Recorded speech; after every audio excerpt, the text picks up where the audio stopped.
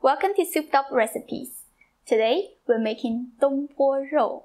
This is a very famous Hangzhou dish which was invented by Su dōngpōròu. Rou means meat, so this dish is named after the person who created it. Everybody in China knows about the history of this dish. If you're interested, check the description. Unlike other Chinese braised pork recipes that need a lot complicated ingredients, this is a very easy dish. First, we need a nice piece of pork. Make sure you can see its layers. That will ensure your pork finishes with a juicy, tender texture. We need to blanch it to remove the bad smell. Put it into the cold water and bring it to a boil. Boil it for 2 to 3 minutes.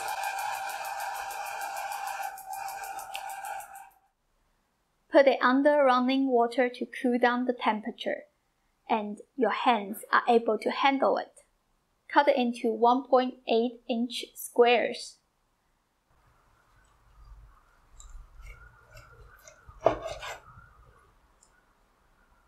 Use rope to tie it like this. This is totally optional. I do that just to keep the square shape and so it's easy to take out later.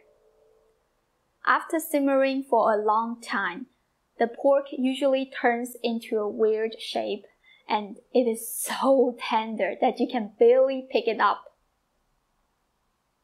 I am going to use a rice cooker to make this. This rice cooker is really small. It is not good for making this, but it's all I have. Whatever you have should work. First, add a lot of spring onions. Just place it in. Try to cover the whole bottom, like that. Then put 10 slices of ginger and 8 cloves of garlic on the top of it.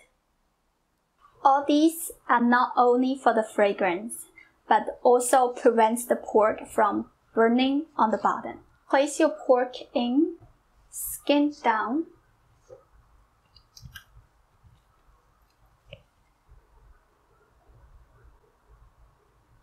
Then adding some sugar and some soy sauce.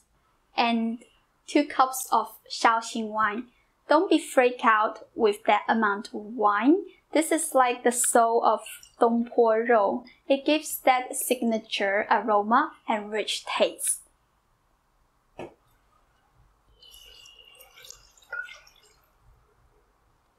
By the time it finishes, all the alcohol will evaporate and you will be left with a juicy tender meat. Red yeast rice is the last ingredient. I like to use it as a food coloring because it's natural. If you have never heard of this, look it up. I'm sure you will find lots of information. We just need 2 tablespoons of it.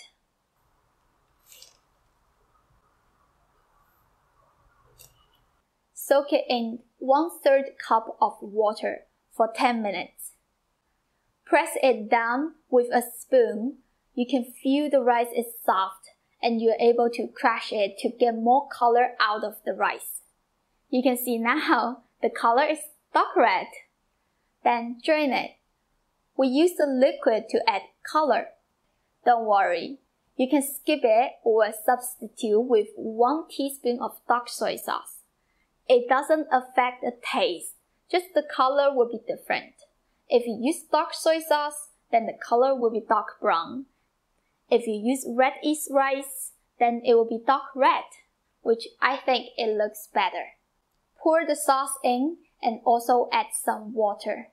We already add 2 cups of Shaoxing wine, so you don't need a lot, just a little bit like that. You are free to add more water while it's simmering though. If you use a stove top or another tool, the water will evaporate differently. You don't want to burn it, so keep an eye on the liquid level. The whole technique behind this dish is to bring it to a boil and let it simmer for hours. As I said before, my rice cooker is really bad. It only has 2 settings, rice and congee, but even this works. I just put it on the rice setting and let it cook for 2 hours. If you got a nice rice cooker, which has fancy options like braising, pick that one. You can also do this with a regular pot. Just bring it to a boil, turn the heat to low, stew it for 2 to 3 hours. If you have a pressure cooker, you will only need 30 minutes.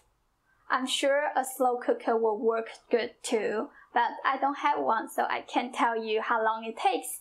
You have to figure that out. Whatever you use, please understand that our goal is let it simmer until the meat is tender. So different tools require different cooking time. Use my video to help you know what it should look like. Let's check it out.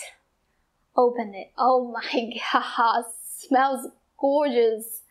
Now the rope is really helpful. You can easily pick it up, turn it over, and transfer it into another container without breaking it. There should be about half cup of sauce left. Spoon out all the fat and pour the sauce over the pork. Seriously, this looks so good. Look at that beautiful shine.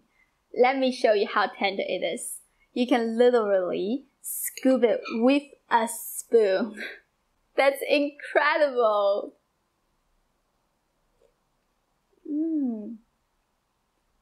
It just melts right after you put it in your mouth. I hope you give this a try soon and check the description for all the ingredient amounts and the steps.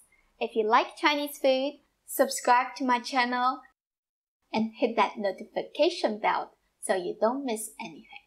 And I want to see you next time. I have video every Wednesday and Friday.